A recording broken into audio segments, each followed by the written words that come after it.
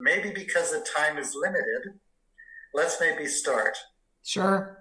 And I'll tell you that I've been spending some number of years trying to figure out how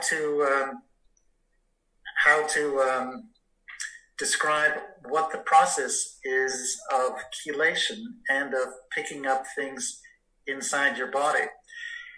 And a good way to think of it is that chelation is much like, it took me some time to find the name of what this thing is, but there's an arcade game that maybe a number of us have played as children, maybe in grocery stores, where there is a crane with a magnet on it, and it hovers over things that can pick them up and then drop them down a chute, and you receive it like a plastic ring or a little fuzzy animal. But basically the principle is this, and it's like this arcade magnet crane game, and that is that chelation with most chelators, like DTPA and EDTA, is based on electrical forces, magnetic forces. So DTPA has very high affinity for gadolinium and other heavy metals. And to just give you some numbers, and I didn't, since this is informal, I didn't look this up to give you exact numbers, but essentially DTPA has a stability log constant, or we just call it a stability constant. And that reflects how powerful it hangs on to different things. So with gadolinium, the stability log constant for DTPA is about 20.8, and for EDTA is something like 17.5. So those are log values. So that translates into something over 100,000 times more powerful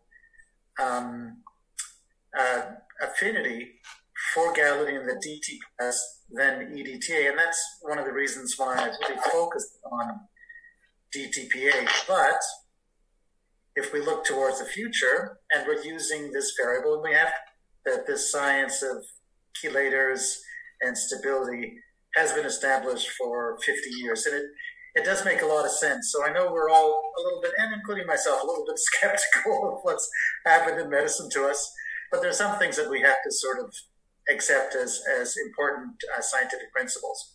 So HOPO, which is something that I think all of us are thinking about, they describe the stability for gadolinium with HOPO, something more in the range of 26, which is then several fold higher than DTPA, and that would mean that it's even a much better chelator.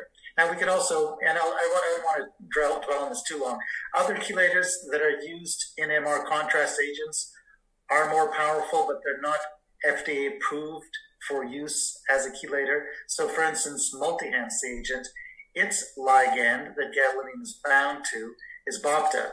And that again is something like 1,000 times more stable with gadolinium than DTPA. So it's something like 22 when DTPA is something like 20. So stability is very important because it reflects how tightly it holds on to the thing that, in this case, that we wanted to hold on to.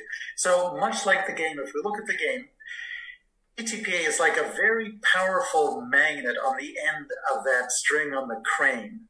So when it looks at, when you circle it around all the toys in there, each of the toys also have different strength little magnets on it. So using this analogy, our native metals in our body, like magnesium, like manganese, are much weaker magnets they have attached to them than does gadolinium or other heavy metals like lead and like plutonium, which is one of the metals that actually FDA, DTP is FDA approved for. So the point being that the magnet on the crane is very much attracted to the magnet of the heavy metals in preference over the weaker magnets of the native metals in our body. Now we can take it one step further we want to compare zinc DTPA to calcium DTPA, it's like there is a little cover on top of the magnet on the crane. Zinc will only pick up metals, or in general, a chelator when it's injected in the body, it is bound at a certain level of strength in binding. Zinc and DTPA are really quite strongly bound to each other. So DTPA does not readily give up zinc. It only gives up zinc to a more powerful metal, and that would be all the heavy metals are basically more powerful.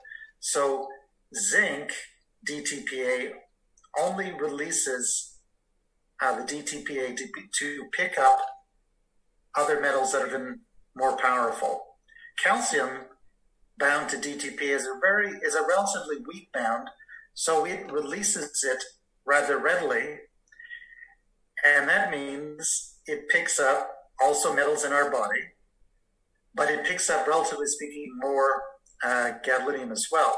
So that's one of the reasons when I chelate oftentimes, most often, I will start with the more powerful chelator, which is calcium DTPA, recognizing it's also picking up a bunch of our metals that we don't necessarily want to lose.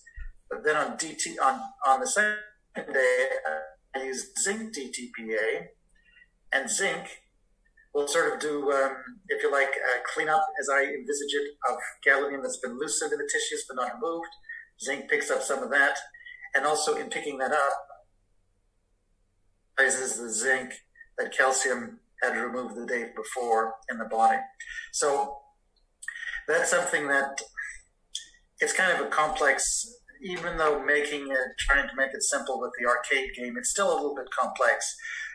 But that's basically the principle. And the principle is that DTPA is much stronger than EDTA, but there's other agents that we're thinking about in the future that are even stronger still than the DTPA. And we're thinking that's probably the direction to go, to have things that bind more tightly.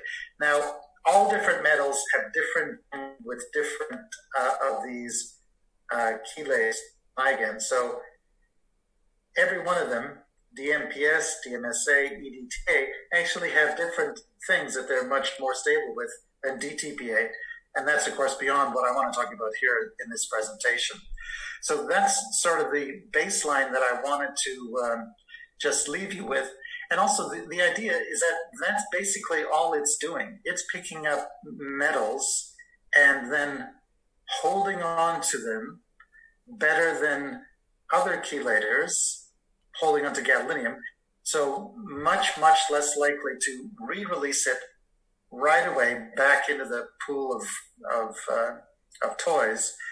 Much more likely than to take that metal and drop it down into the chute, which in this analogy is the kidneys and the nephrons and the renal collecting system, and into the outside world.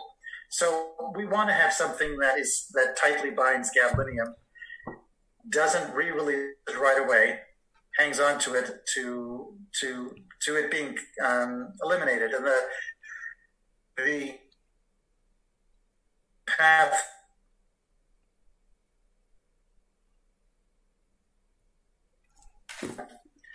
like multi-Hance, which does get eliminated also by the biliary system to a small amount, and EUVIST to a considerable amount also gets eliminated in the biliary system. So with that, and I can also come back and address any questions about what I said just now, but if you could, Deb, ask me some of the more pressing and more common questions, then I'll address them now. Okay, can you hear me okay? So I think that it's coming out of the chute talking about zinc and the difference between zinc and calcium was important, because that was the #1 question that we got. People voted on the questions that people posted, and that was the one that got the most likes and notices on the board, was understanding the differences. And I think along that lines, a follow-up question that came along that maybe you could talk about is, Do you see a difference in the chelating brands of when you're chelating different brands of gadolinium, and then differences between linear and macro? Okay. Now, it's interesting at this point, and I know that my colleague Brent Wagner has also spoken to your group and has said, well, there's not enough, he's nervous about the fact there's not enough or a lot of experimental evidence about these chelators.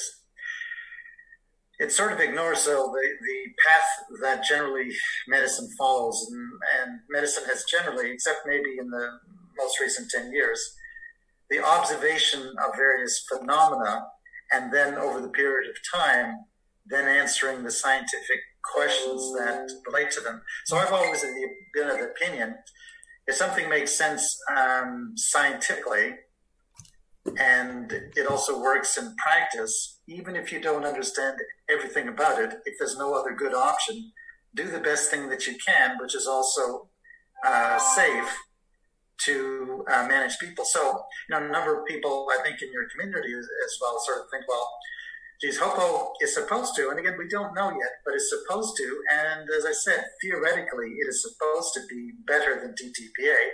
It's also will be orally administered.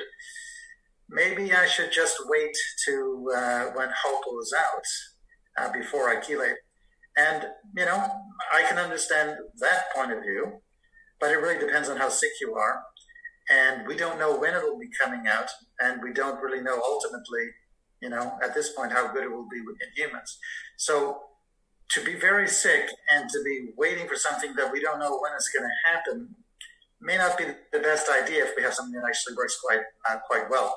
So getting back then to your specific question, Deb, actually, even in our very first paper on chelation with DTPA, we found that, when we chelated patients who had linear agents such as Multihance and Magnetist, that we were getting on average 20 times more gadolinium out following chelation than the native urine prior to chelation. So at least 20 times more, in the range of 20 to 40 times more. But what we don't understand fully, but I have some theories on it, macrocyclic still in our study, we found that about 10 times more gadolinium was removed with that were macrocyclics compared to native urine.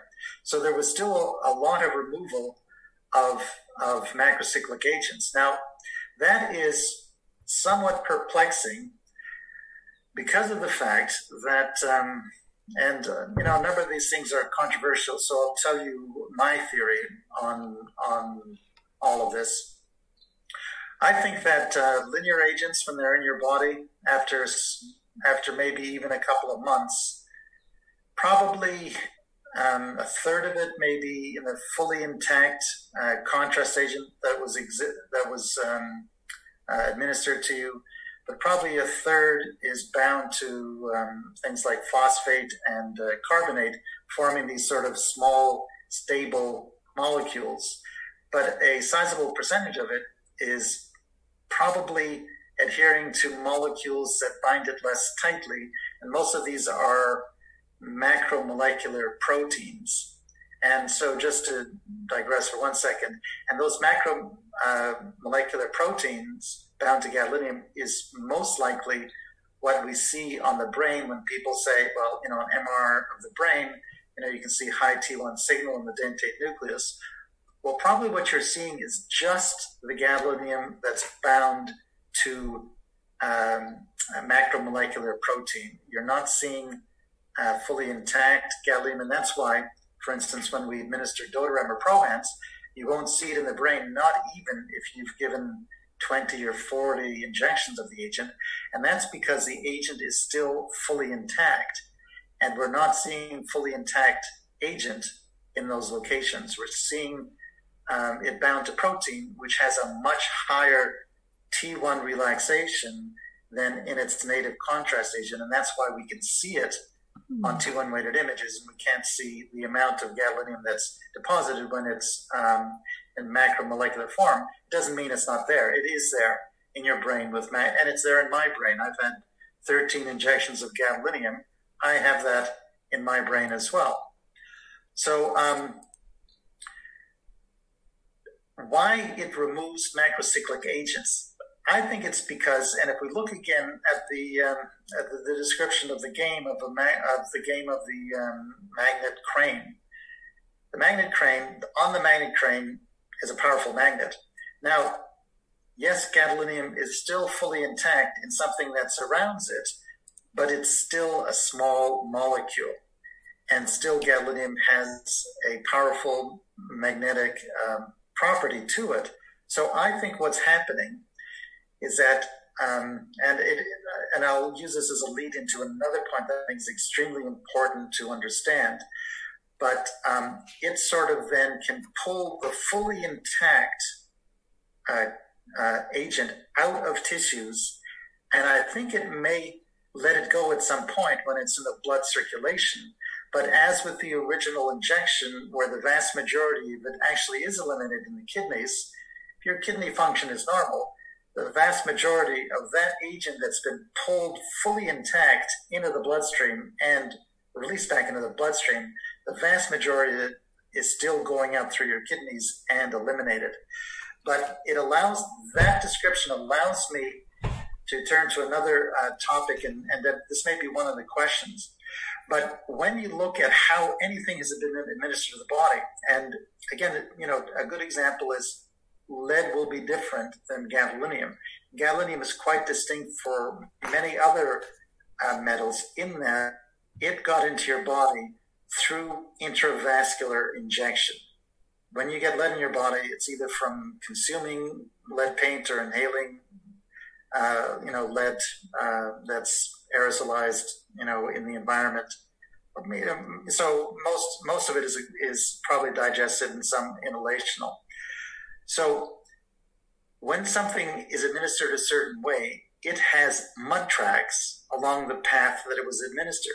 The other thing to pay attention to with gadolinium agents, and a number of you have talked to me about it and sort of have remarked in horror about it, but these agents are administered at very fast rates. So the typical rate that basically all of us, that includes me, would have had gadolinium agent administered at is 2 mLs per second. So that's awfully fast. And you can say, well, why do they do it that way? Why is it not more slower? Well, experience has shown, and it actually started that experience shown in the very earlier days using CT with iodine contrast. If you administer it very slowly, it doesn't really get into the interstitial spaces of tissues that well. So, for instance, you can't identify vascular tumors that well because it's not really getting into the interstitial spaces. Most of it is sort of staying in the circulation, and only a small amount at low concentration is getting into the tissues.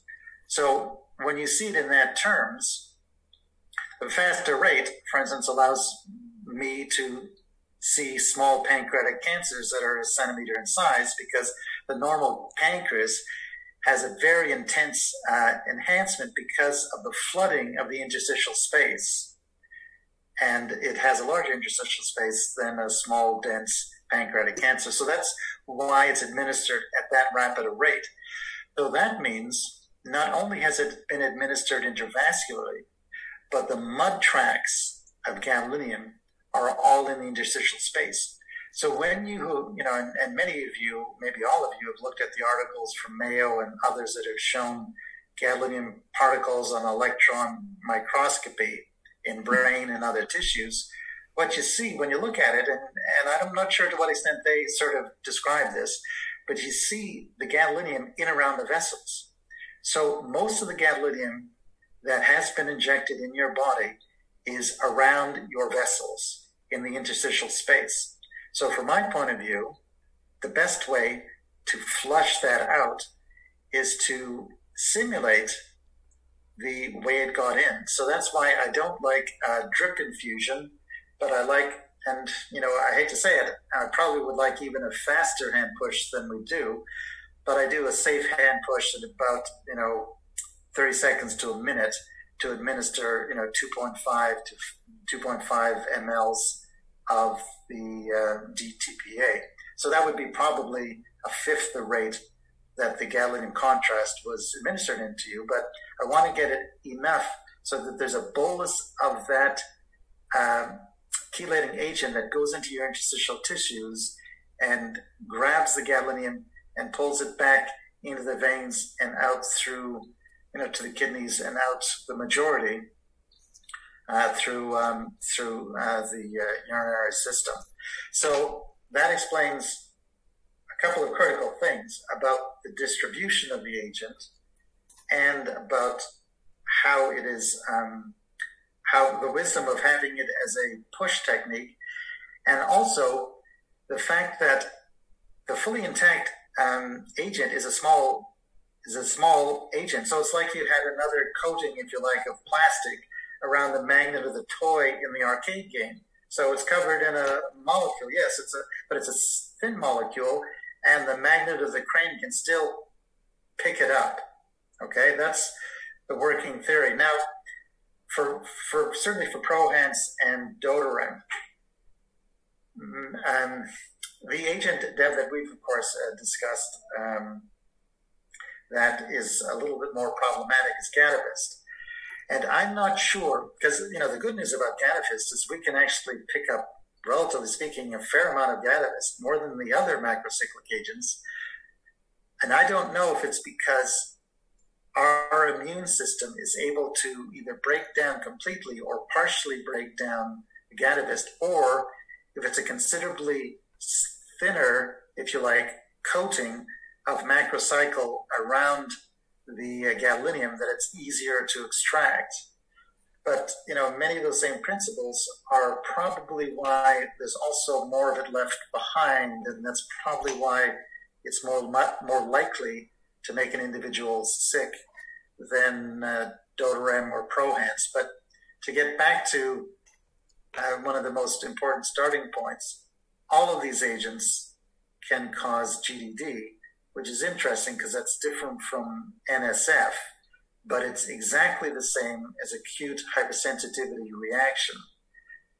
And there's a lot of similarities to acute hypersensitivity reaction to GDD, and that's one of the reasons why extremely early on I realized that we had to more or less treat it like an acute hypersensitivity reaction to gadolinium, and by doing so, administering steroids and antihistamines, which is the treatment that's been used for 50 years, 40 years, with iodine contrast, and then for a shorter period of time with gadolinium, acute hypersensitivity reaction. And that's why basically all of our patients at least start with that combination, because when we pull out gadolinium, and I'll tell you, it's actually, for me, the most important diagnostic assessment that the patient actually has gadolinium deposition disease and not, say, ALS or not pure MS without GDD.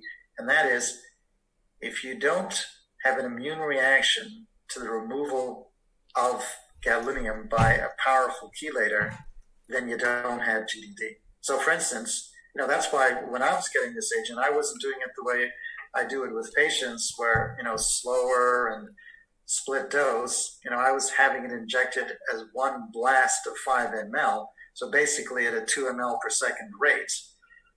And even though I've had 13 injections of gadolinium, I don't react because I don't have the immune susceptibility, the immune reaction to gadolinium that you people do. And I could add in the caveat, at this point, I don't have it. Now, the other thing that's, I think, important that many patients suffer with, and even I hear this all the time for physicians, they say, well, and this is where the immunological thing is important. They say, well, I've had patients get so many gadolinium injections. Nobody has had a complaint with it. This can't be gadolinium. This has to be something else. Nobody has reacted to it. Well, it's not real. It's something else. Maybe you have a psychiatric condition, conversion reaction, or something. But this is what you would say. I mean, I consider this, again, is the theory that we're working with, and it's basically the same concept, more or less exactly, as a long haul for COVID and long haul for vaccines. It's a T cell dysregulation. And I would like you to consider that and describe it as basically it's a T cell allergy. So it's like saying, okay, I can eat any amount of peanuts and I'm perfectly fine. But will you agree that there are a couple of patients who can eat peanuts and get tremendous anaphylactic reaction, and also some of them can die, or you don't think that happens, even though I can eat peanuts fine, and I know at least 50 other people I can give peanuts to, and they're fine. Same principle. All of us have a unique immune system, and we're sensitive to some things and not so sensitive to other things. You all happen to be very sensitive to gadolinium, and you may have preceded it with other sensitivities to chemicals. But the other thing that you'll have noticed is that since then, you're also more sensitive to more other things. Because what gadolinium has done, and it may have pre-existed gadolinium, but it certainly was amplified by gadolinium, it has caused your T cells not to function at least with gadolinium, not to function in the way that it is supposed to function in most people, and that is that it's presented with gadolinium. It may react with cytokine release with gadolinium, which it does with me, but a lot of that cytokines is to tell the rest of your body and other immune cells, do not react to this with inflammation, do not react to it with fibrosis. It's not a problem.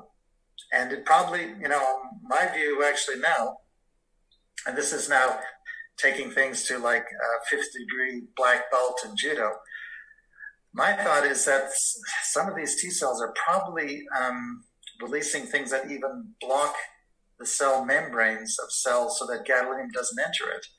Because if you think about it, if it's purely, we've all read these articles that talk about gadolinium causes any number of injuries, but a very common and important one is mitochondrial injury.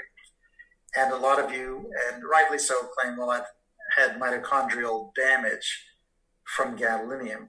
I've had problems with my synapses because gadolinium has inserted in place of calcium in the synapses. That's all correct. Gadolinium does that. And it's shown in animals, it does that. But how do we explain that in the minority of people? If this is what it does, how do we explain that people don't react? If it's a simple metabolic reaction, then why doesn't everybody have that reaction? And I think that's because the immune system plays a fundamental role in preventing that from happening in the vast majority of people, which it has lost for patients with GDD. So Dr. Semelka, can you expand a little bit on that, in how sometimes we tell people wait 3 months before you do chelation or do anything, So okay. I kind of am following that, but I think there are people out there who are questioning. So some of us have reactions immediately, some of us don't, blah, blah, blah. So how do we as patients determine when do I start this detox or chelation process? Well, detox, you should start right away.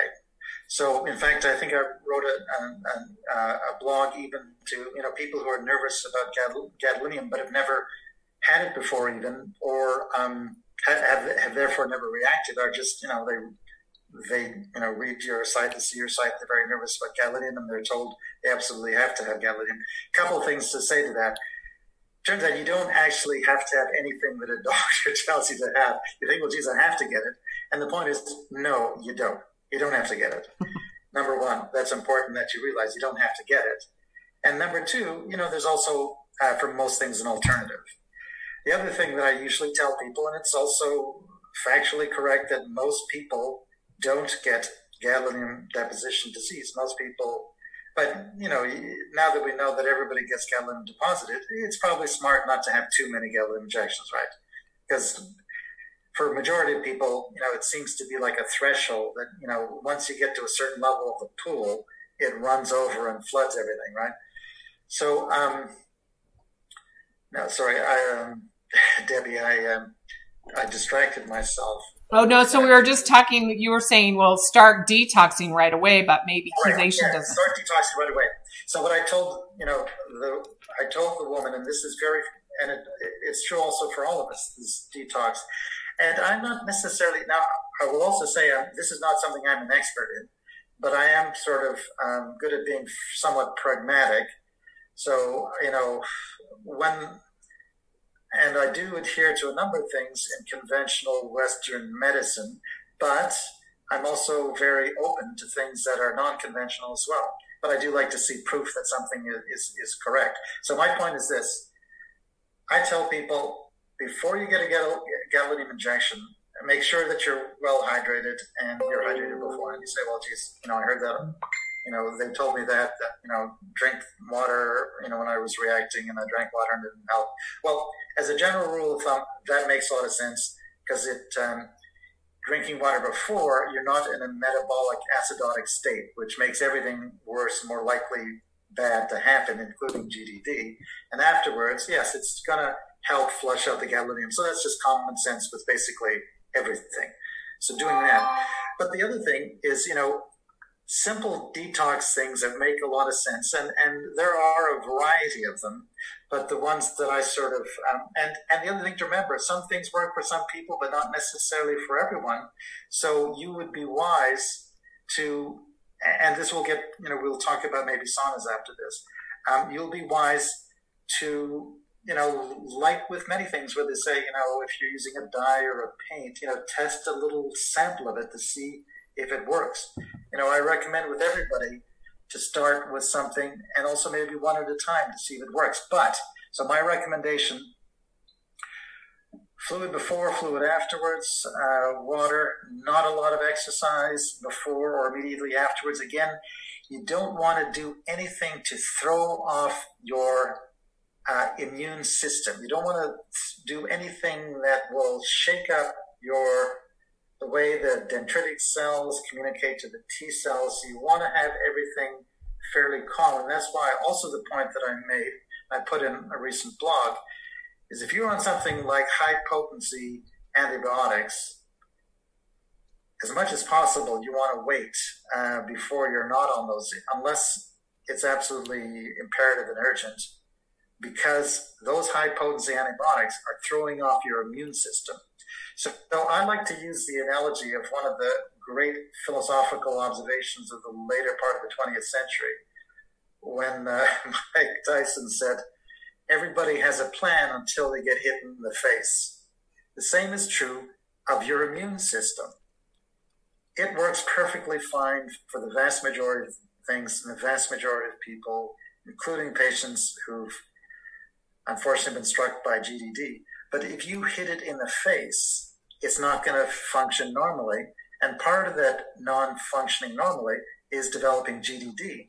So as much as possible, you want your body in a fairly calm status quo. So no, major, I've heard, and you would have heard this too, of people who've done like a marathon 2 days before an MR or a marathon 2 days after an MR. Don't do any of that. So no excessive, now gentle exercise is always good, yes, but no massive exercise that's going to put you in a metabolic acidosis state. No big time drugs that are going to throw off your immune system like antibiotics. And then, as far as, the elements I like are general, when we talk about natural products, are general anti-inflammatories. So I like turmeric, I like chlorella, I like spirulina. So that is what I then, if you're a normal person without any GDG and it's before you getting a gadolinium injection, maybe take turmeric afterwards for a month and you should be fine. And if you want to add in the other ones, yes, it'll probably make it even better. And they also have potent effects, like chlorella is also fairly good against mold, which is something that maybe many of us now also have. Mold is one of the issues. So chlorella, actually, I'm contemplating having all of my patients take chlorella, just because it's a good anti-inflammatory and has activity against mold. Many people have mold things. So then about the 3-month thing. So I tell people afterwards, do simple things like that. Now, sweating is something that for a few million years, humans and many other animals have been able to rely on sweating to get some toxins out. So sweating is a good way to get rid of some gadolinium, but again, be very careful, because in a number of people, they no longer can sweat. So if you're not sweating because of gadolinium, you go into a sauna, suddenly you are heating up your body and not getting rid of, not evening out the temperature at all. You're just heating up your body. So you're cooking your body, making it as a metabolic acidotic stew that will be a major setback in your health. So that's another reason, if you're thinking, well, everybody says sauna, let me try sauna, do it for 5 minutes first. If you're not sweating, I wouldn't even try it to begin with. So that actually is different from my original recommendations where I said, use sauna. Now, one of the questions too was on infrared sauna. Now, infrared sauna, there's other, useful effects in a variety of people, but one of the things about GDD, and many of you experience this, is that there's some electromagnetic property to it. Well, gadolinium is a paramagnetic substance. So it throws off, and as you know, a number of animals have incredibly attuned magnetic sensitivities to different things like the Earth's core and direction and so on. So it shouldn't surprise us that we have some native magnetic things about us. So as you would have heard from, and I would estimate probably a third of your group can no longer use cell phones. And anything that is sort of electromagnetic, it just drives all of their symptoms crazy. Brain fog, head pain, all of that. So you have to, in yourself, and everyone is a little bit different.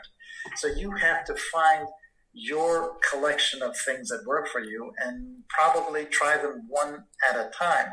It seems to me, though, that the most innocuous are turmeric, chlorella, spirulina. I haven't heard people really having problems with that. I've heard huge problems with sauna, and probably even more with infrared sauna, because now you're introducing some other electromagnetic energy, and you may be sensitive to electromagnetic energy. At least a third of you are. So now, if you happen to have one and you're sweating fine and it's not bothering you, then of course use it.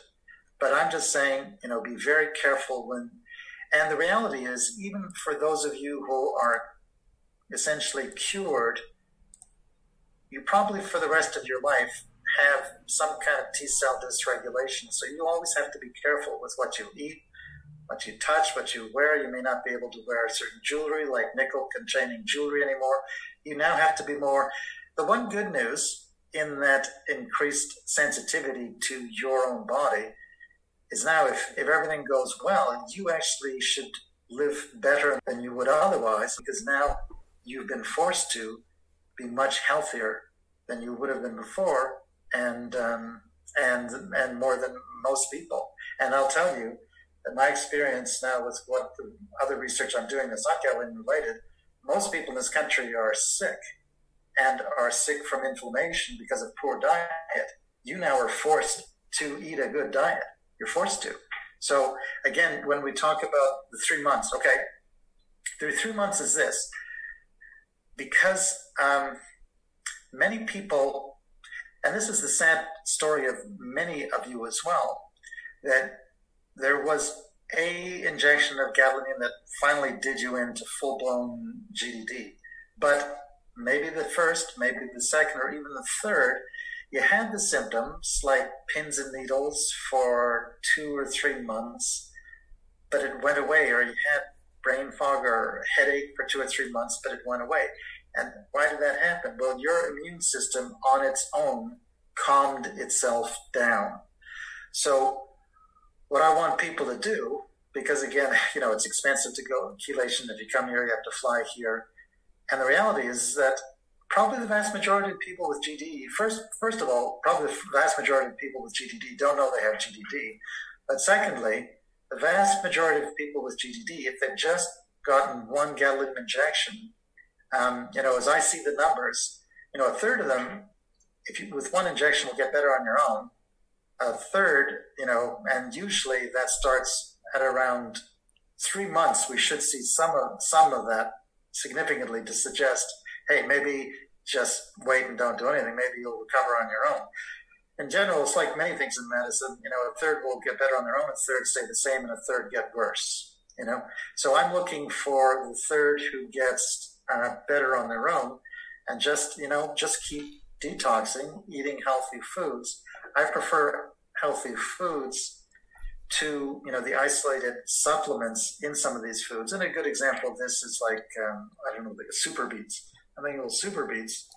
There's probably 200 chemicals in a beet, and when I buy chemicals, I mean good chemicals. And there's fibrous things, and then there's probably other things like various amalgams that are helpful. So it's not just like one isolated thing out of the beet, it's the whole beet that's healthy. So as much as possible, I would like people to eat healthy whole things as a starting point. Sure, add in some, because I was talking about supplements, but try to get a lot of these things in whole healthy foods as much as possible. Again, and I just had this discussion yesterday with a number of, the patients I was chelating, because most people don't have any money, and they don't, because they are no longer able to work following a gadolinium, and it's just it's just a nightmare. And that's one of the things that motivates me, is that, it's just awful what most of you have had to go through. And the point is that you can't afford to get, geez, I would like to get lion's head mushroom. That's supposed to be great. Oh, and the spinach from Okinawa, Japan is supposed to be better than other spinach. I don't know if there's data to show that really, there isn't scientific data. So, but there is good data to suggest that these things are healthy and good. So get yourself what you can afford. And it makes sense, eat spinach, that's healthy. Eat mushrooms, that's healthy. Eat things like pectin foods are very healthy. So eat those like apricots, peaches, and nectarines, figs. So many of the traditional foods are healthy, and that's why they're traditional foods. Some people, pineapple works very well with. So, find things that work for you and stay with it. And as your starting point, try to start with just healthy food. But for most people, try to start with healthy, affordable food. You can get spinach is not that expensive, but also pay attention to the problem with our environment is this is like a perfect example of a healthy food that we have basically ruined, and that is kale. Kale fundamentally is a very healthy food, but grown as it is in California and other places where there's lots of toxins in the soil and in the air. One of the reasons why kale is so healthy is it accumulates sulfur, which in small amounts is a healthy component of the body, but it also then accumulates other things like thallium and cesium. So for instance, when you get 24-hour urines, and if you see you have high thallium, the first order of business is, whenever possible, to stop getting whatever, what is the most likely thing that contains it. So if you have your 24-hour urines from gadolinium, you look at it and your thallium is very high, then most likely it's from kale, similar things. Stop eating kale, So perhaps the most important message is be attuned to your body.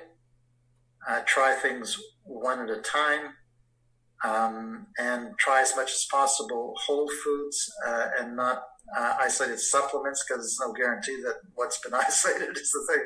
And also, when you get supplements, be careful.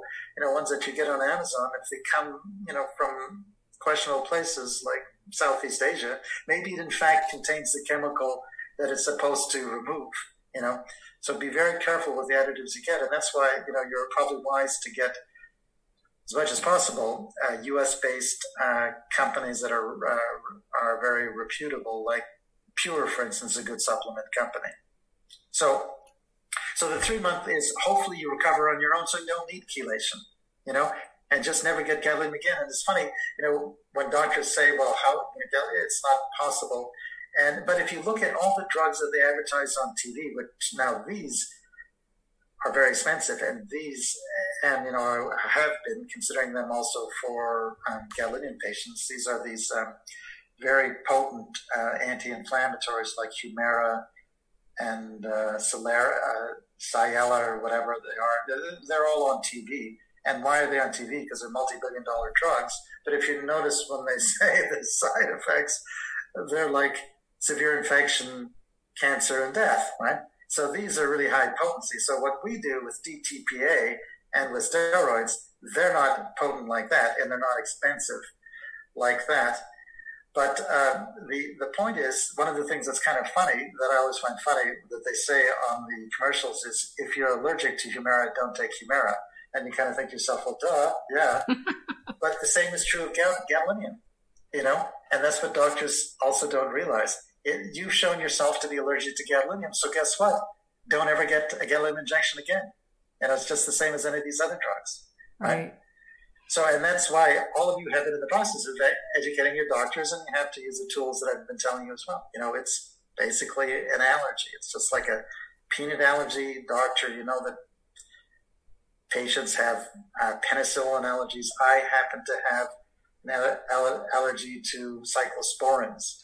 So one time for surgery, I got cyclosporin. No, what am I saying? Cephalosporins. I went completely beet red.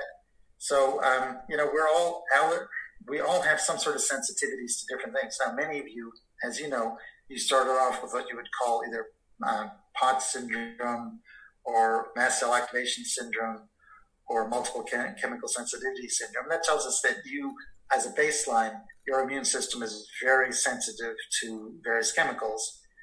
And unfortunately, you were trapped by gadolinium as well in that. So when you're talking about that, maybe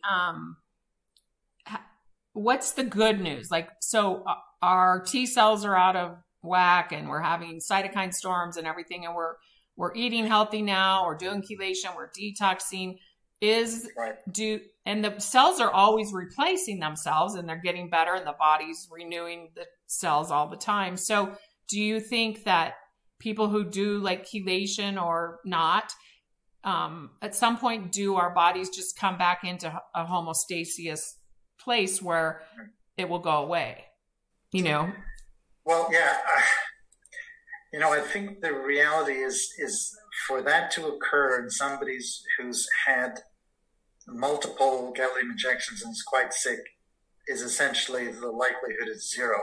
And, you know, I like to use autoimmune diseases because this is basically like an autoimmune disease.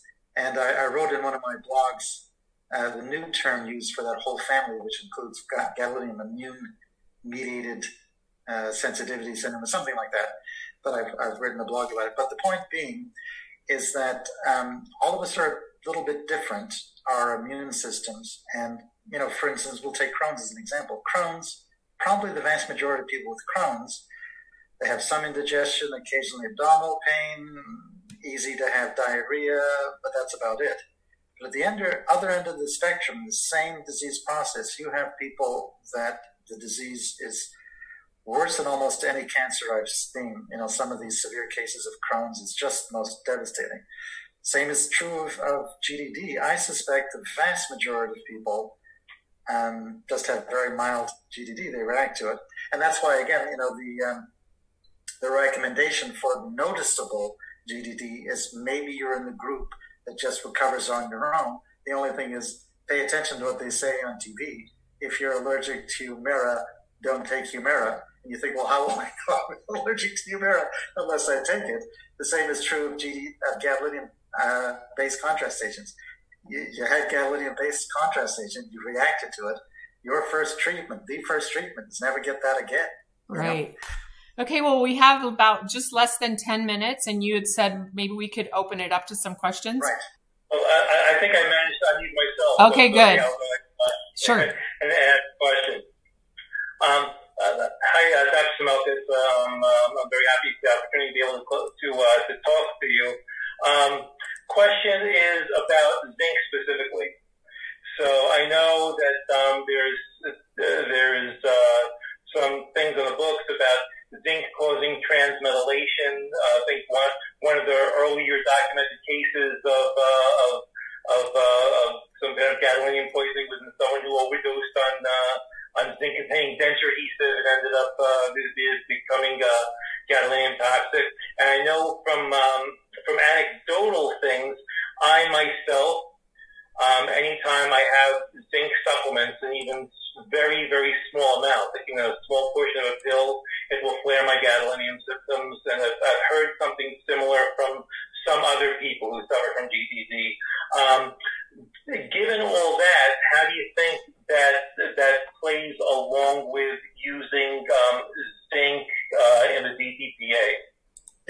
That's actually that's an extremely good question, and it's actually one of the reasons why I now will if I have a lecture and people are more or less here, and we can look around at different strategies, is why I will do it this way now.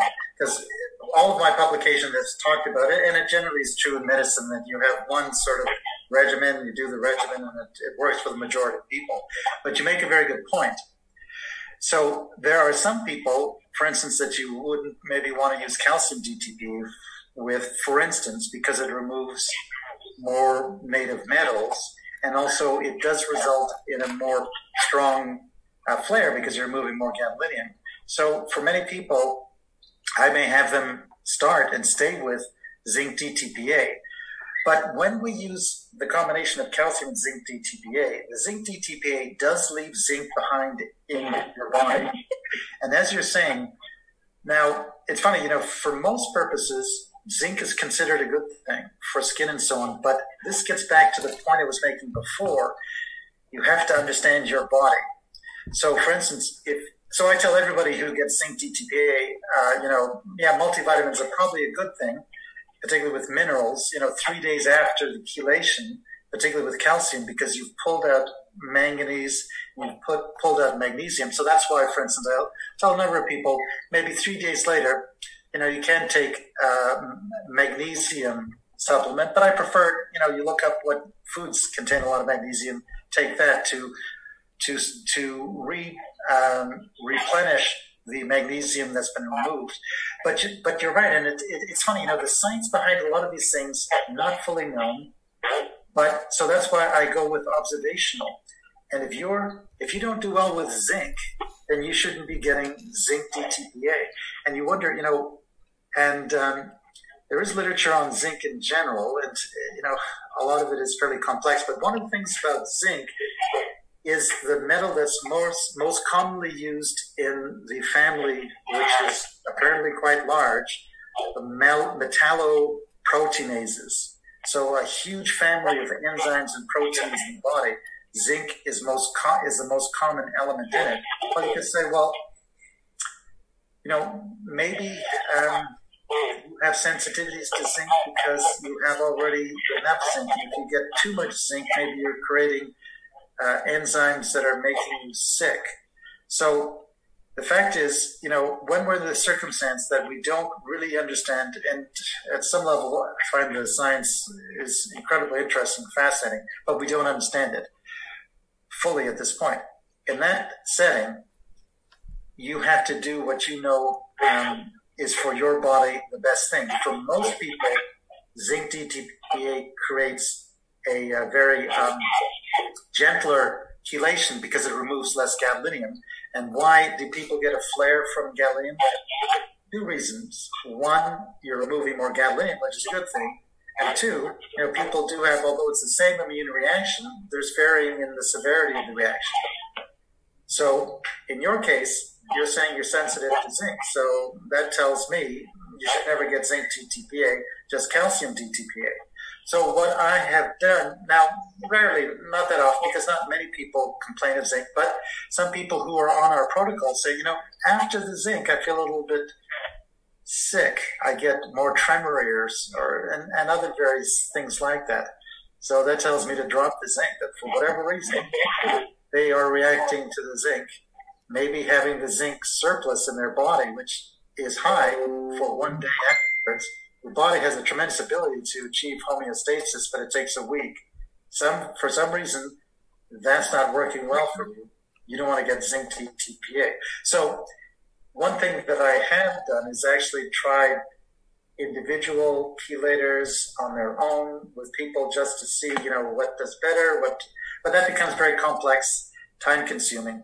So how I generally do it, if I had someone like yourself coming, you're telling me up front, I haven't done well with zinc. Well, okay, then we're not going to give you zinc. We'll start with half dose calcium. Other people, if it's not sure, I typically now start with half dose zinc and with pretty high dose steroids. And that's because it's very difficult to predict first time through how people will do with chelation. Because for one thing, there are some people, and it's a relatively common combination of acute hypersensitivity reaction, which should be a mast cell reaction, and GDD, which should be a T cell reaction. It's very common for both of those to be occurring in the same individual. Now, if it should happen that the type of acute hypersensitivity reaction they have is anaphylactoid, which would mean can result in death, I don't want to be in that situation, that I put them in a situation that is life-threatening. So I treat them at first time through, as if they are going to have an anaphylactoid reaction by giving them IV steroids, IV antihistamines. This treatment that is used for severe. Now, I've never had anybody with an anaphylactoid reaction. And it's interesting, GDD, as sick as most people are, think pure GDD, and I don't know why, even though you do have cytokine storms, it's not a lethal kind. Now, I suspect it's probably because the cytokines that you're releasing are slightly different than the cytokines for other things like pure acute hypersensitivity reaction, that it will not start cascades like complement cascades and maybe other cascades that will throw you into a cardiac rhythm that will be fatal, like ventricular tachycardia, and then eventually heart failure, or with an irregular heartbeat that you can't recover from.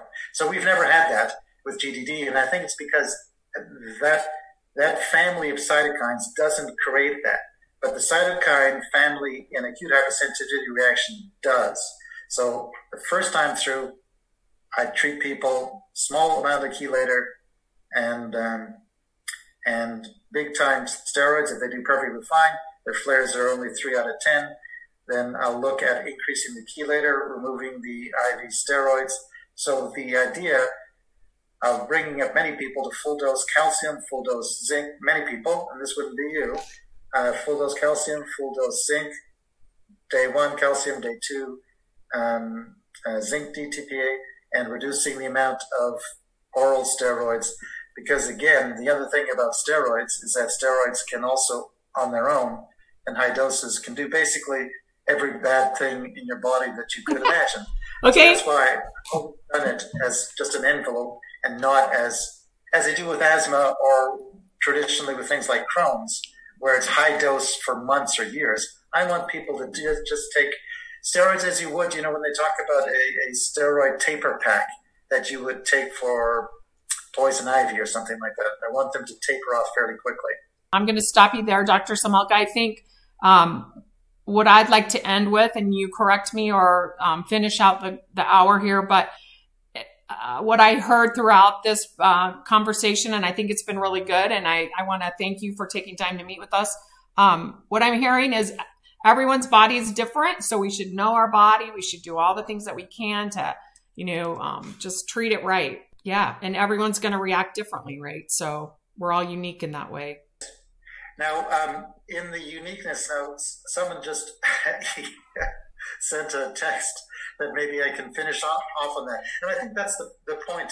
Debbie. And you also have to listen to yourself and don't be talked into by doctors or family members to get different things. And for the vast majority of the things, there are options. It's not only, and say you can't get, we can't do breast imaging because we need to give gadolinium with the MR. Well, there's always options, right? And they can be figured out. It's sort of intellectually lazy to say that there's no options. But remember, I'm also very concerned about radiation, so I don't like radiation. One of my lessons for most people is we get imaged too much. And I'm always surprised with patients with GDD. A number of them seem to be all too willing to then get other imaging that the doctors tell them for their heart and so on and so forth. And I'm thinking, well, wait a minute. Didn't you just get gadolinium deposition disease because you were told by a doctor to get that study? What makes you think that this other study will be good? So I'm always telling people, you have to be careful. In the modern age, we order too much imaging. But, the question is, what about if you're allergic to steroids? Well, a number of people have told me they're allergic to steroids. And maybe some of them, it's true, but steroids is what our body makes itself to control inflammation. And some people, and I'm not being critical, and I've had a number of patients who told me, I'm allergic to steroids. And actually one patient who said, I'm allergic to steroids, I can't do this thing. So one of the things I actually tell people, because having an uncontrolled flare, which I've had people who've had very strong flares when I've delayed giving them, because I was looking at cytokines, so I didn't give them steroids till day 2. Flare was so bad, they thought, well, this is awful, I'm not ever going to get chelated again. And meanwhile, their results were perfect from the point of view of removing a lot of gadolinium. It's just that we did it too aggressively. And that's why I start everybody now very gently so they get the idea of the flare. So steroids, somebody told me, I can't take steroids. First thing I told them, well, I need to give you steroids. If you can't take steroids, you have to go somewhere else. And then coming back and forth about the steroids, I want to come there, but again, I said, okay, well, here's what I suggest you do. Why don't you go get skin tested for steroids to see if you're allergic to the steroids that were used, methylprednisolone, and the same agent is solumedrol, or you could get other steroids tested, prednisone. See if you have a skin reaction through an allergist. So this individual didn't get a skin reaction. We gave the usual approach, and they did perfectly fine. And the thing is that you never know when people think they're allergic to steroids, well, maybe other things were happening, other drugs. So that's why, I'm very hesitant not to use steroids, particularly if people are very sick. Now, if you're not that sick, most of the people who have been chelated well before I got into this business, and some of them I know, Deb, are very good friends with, they sort of were biting the bullet like the old days in the Wild West of getting a bullet cut out of you and bite on a bullet to control the pain. Some people, live through severe flares, and I think it's possible to start with half dose. Zinc would be lower, or if you can't take zinc, half dose calcium, you could go even lower as an option. But my first thing would be, let's make sure that you're allergic to what we're giving you, and let's get a skin injection. Just like, you could get skin injections for different agents. Now, I wouldn't recommend, for instance, any of you who you got, we'll say you got GDD from multi-hands, and say, well, they want me to get a breast MR with gadolinium. Maybe I can skin test and see if I'm allergic to proanstoterem and Gadabest. And I think, well, that's a bit risky. I kind of think that you should consider yourself allergic to the full class of gadolinium. If you have bona fide GDD, don't get another gadolinium injection again. But if it's something, that maybe you need for other things as well, if you say, well, I'm allergic to steroids, I would say, I hate to say it, but I'm not really sure. Why don't you get skin tested for it? And that way because steroids are used not only for this, but used for many other things. So, skin test. So that's actually a very small but interesting point. Well, thank you, Dr. Semelka. It's always good to spend time with you. We'll probably schedule you again at some point. I think this is we did record this at your with your permission, so we probably will post it onto the group so people can listen to it, because there's a lot of people who couldn't attend today. So thank you so much. All right. Thank you for Take care, everyone. We'll do this again soon. Bye. Thank you, Debbie, for hosting this. We all appreciate it very much. You're welcome. Take care, everyone. We'll talk soon.